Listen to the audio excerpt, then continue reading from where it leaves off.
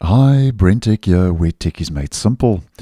So a couple of days ago, I posted that Mozilla said they had finally found a fix for YouTube playback issues in Firefox, and basically said that Google is to blame for the playback issues, and that video will be linked down below and in the end screen.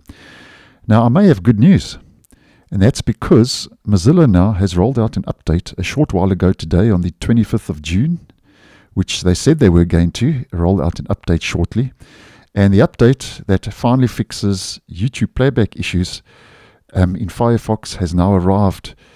And Mozilla says they fixed an issue where YouTube playback may experience stalling under certain conditions.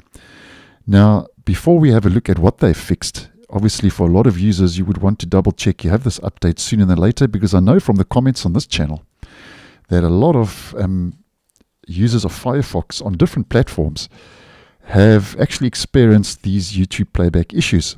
So to double check, as always, we have the update. We head to our main menu, Help, About Firefox, and the latest version in bold now is 127.0.2. So we're on the second point release for version 127, which is the latest release. Now, this is what Mozilla has said they have fixed with this update. They have fixed the YouTube live video endless buffering, and they have fixed YouTube videos buffering issues due to bad muxed VP9 bar stream, which I did mention in that previous video. But just a recap, basically what VP9 is, it's an open source royalty-free video coding format developed by Google and is mainly used on Google's video platform YouTube. So really the fact that Mozilla says the issues with the playback issues are Google's fault due to that VP9 coding format, which they now have fixed according to this recent update from Mozilla.